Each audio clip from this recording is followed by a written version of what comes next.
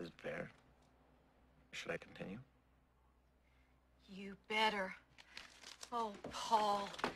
When Ian realized that the reason they'd buried Misery alive was because the bee sting had put her in that temporary coma, and when Gravedigger Wilkes remembered how 30 years earlier the same thing had happened to Lady Evelyn Hyde, and then old Dr. Cleary deduced that Misery must be Lady Evelyn Hyde's long-lost daughter because of the rarity of deadly bee stings, my heart just leapt.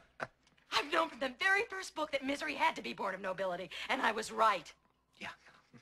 Oh, Paul, can I read each chapter when you finish? I can fill in the ends. Will she be her old self now that Ian has dug her out, or will she have amnesia? Have to wait. Will she still love him with that special, perfect love? You'll have to wait. Not even a hint? Mm-mm.